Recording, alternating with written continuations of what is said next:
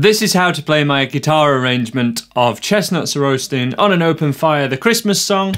We're staying in keeping with the Nat King Cole version, but also I did a full cover of this song on the guitar show that I now do with Your Guitar Academy on YouTube called Another Guitar Show. Did a great jam of this with Thomas. I'm going to be showing you the lead, but I do want you guys to try and work out the lead as much as possible by ear. So I'll be giving you some clues of that first of all. But let me show you these chords, which almost every one of these chords can be played by memorizing 3 shapes, which are very easy to play. The hard thing is learning the entire sequence. We do have tab, which I will link to on my website and in the description on YouTube. But essentially, we're in the key of D flat. So there's my D note at 10th fret. Double dots here, so that's 12th. So this is 11, 10. And we want that first finger at 9th fret, which is the last dot on, last single dot before the double dot. And then the middle finger and the third finger are placed 1 fret higher than the first finger on the middle 2 strings. And that's our first chord shape, which makes a major 7 chord when I just play the thumb and pluck the middle 2 strings with my first 2 fingers. That's for a major 7 chord, which is a major chord with a major 7. We're going to go for a dominant 7th by moving the middle finger back, excuse me. So this makes that major 7th into a dominant 7th, but we still got the major 3rd. Stay with me, the finger positions are really easy, we just need to get these 3 under our belt. And then the minor 3rd is by having all the fingers at the same fret. And if I just take you through the first line, we have the major, and then we go to the 11th fret and we're all at the same fret, so that's a minor, minor again, and then major, the middle finger and third finger are 1 fret higher than where the root note is, and that root note's at 14th fret.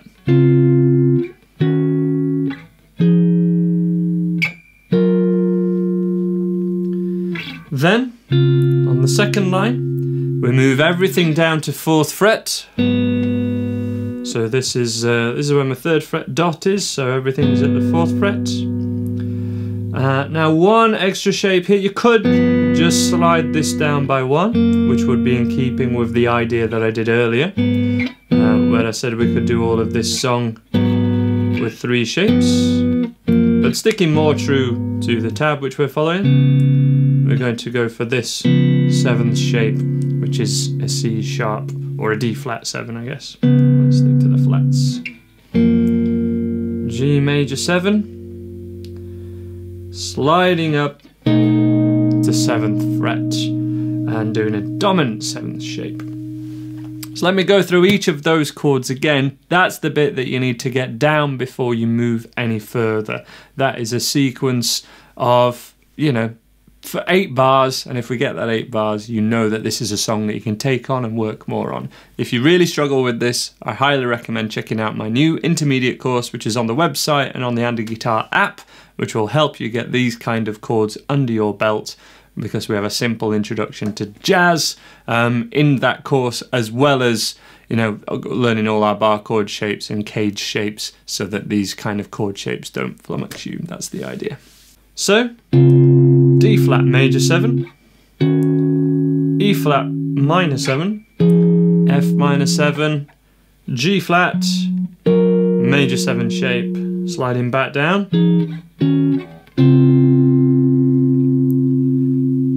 and then down to 4th fret, D flat 7 there, G flat major 7, sliding up. And that takes us through to Jack Frost nipping at your nose. Yuletide carols, the next line. Back to where we started, which was a C flat 7. So that's Yuletide carols. Being, this is 6th fret. Sung by a choir. We're going to go up to 15th fret.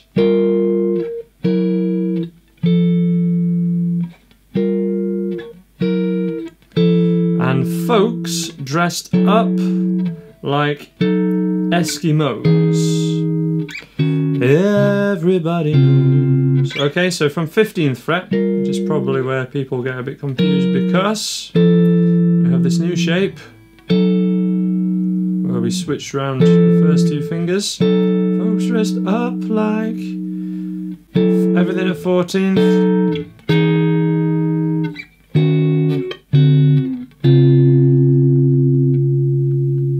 And then from Everybody Knows, it's that same thing again. So getting those first 8 bars down is absolutely key to this song, because we're going to be doing the same thing again. A turkey and some mistletoe help to make the sea, that was 4th fret, season bright. Tiny tots with their eyes. Everything's been the same so far, but from here we'll find it hard to sleep tonight. Now that is why I love this way of playing these chords. There are other ways that you can play them, but when we have, you know, a fairly complex section where we do this, it's really simple because we've got 2 chord shapes, 3 positions. 1, and then go for the next chord shape.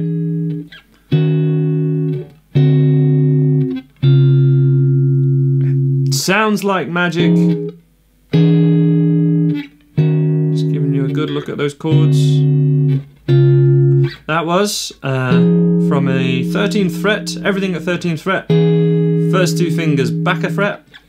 Everything at 11th fret, back a fret, and there. Now this would take us on to where we kind of have a key change, really, whether that's theoretically 100% correct. I'll be honest, it's quite an advanced theory there, but we certainly have the feel of this becoming the 1 chord for this section.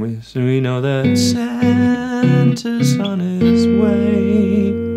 If we think of this as the chorus section, or kind of the B section, if we think of an A-B-A format or structure, we have everything at 4th fret. That's just from the verses, really. They know that Santa's on his way.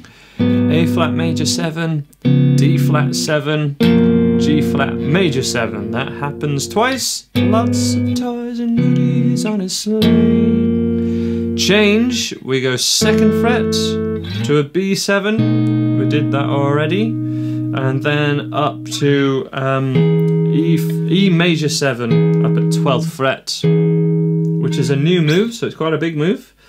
And every mother's son is gonna spy. 2nd fret, 7th fret, 12th fret. To see if reindeer, if E flat 7, it's a dominant 7th shape. And then A flat 7. And then it's essentially a repetition of the 2nd verse again, which would be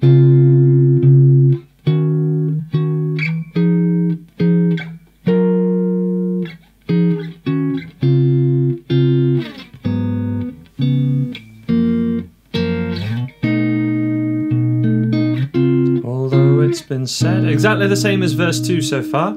Many times, many ways, Merry Christmas to you. In the Nat King Cole version it will go back to piano solo, but it's the same chords as we've done in the verse.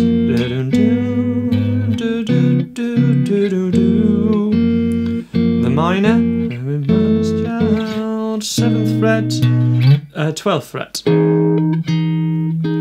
See if reindeer really know. Let's go all the way to the end. And so I offer you a simple phrase. It's from 1 to 92. Doing this quite a bit. thumb, first finger, middle finger, but I'm sure you knew that already, just in some of the pauses. Going down, excuse my first finger slipping off, and to end it, just doing that twice. And to fully end it, a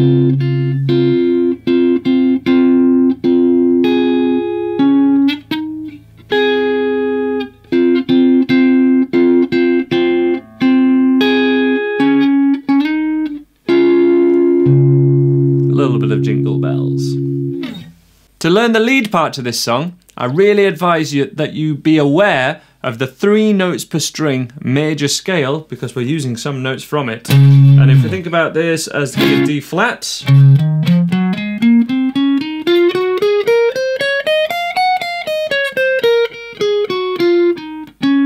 that is the position that I would have you be aware of, which I filmed very recently. If it's not quite up yet, it will be soon, and I will link to it from here, because it's such a gateway. It's major scale, 3 notes per string, and we're using the sort of middle octave of it.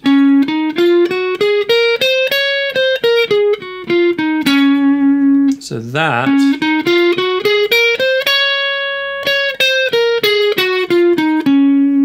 which I will be sure to tab out.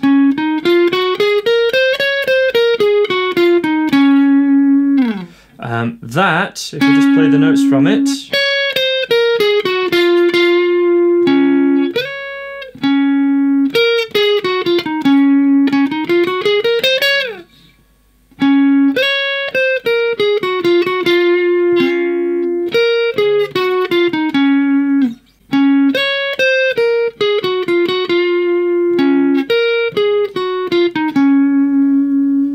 we absolutely have most of the notes from this entire song just in that one octave, that one position. And if you practice that and sing the melody in your mind, you will probably get quite close to it. A couple of things I've added are a little slide.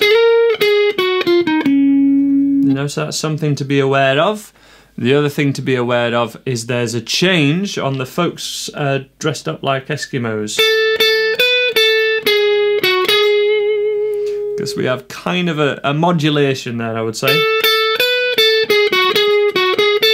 So it's 10 and 12 on the B string, and then 11 and 13, but then we go back to normal. Those two just move down to there. So really, please, it's such a good exercise if you're at this kind of level, or if you're even interested in getting this way through this tutorial. Take 5 minutes to just try and work it out by ear there. You've seen a couple of it played.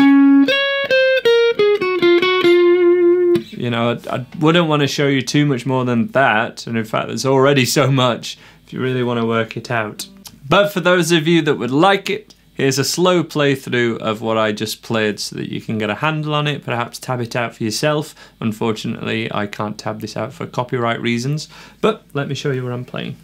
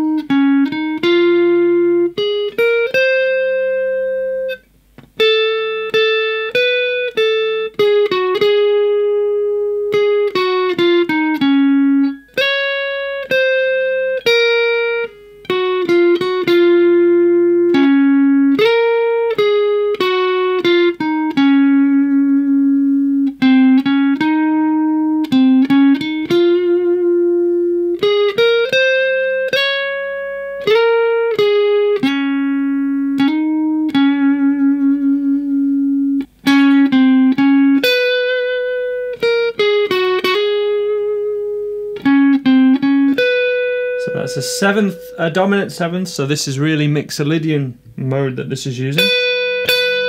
I'm going to do that one more time.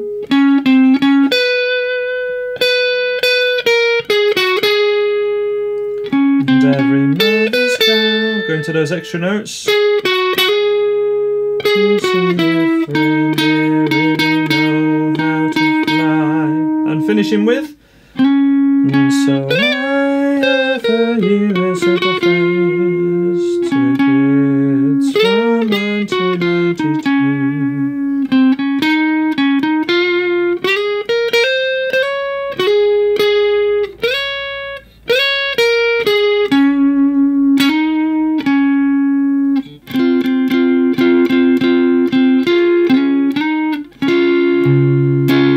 There we are. Let me know if you want more of this kind of stuff, more kind of harder arrangements, any other Christmas song requests that you may have. And if you struggle or want any help with that major scale or the chords that we've used in this song, my intermediate course is the place that I would recommend that you go. Thank you so much for watching. I'll leave some links on the screen now.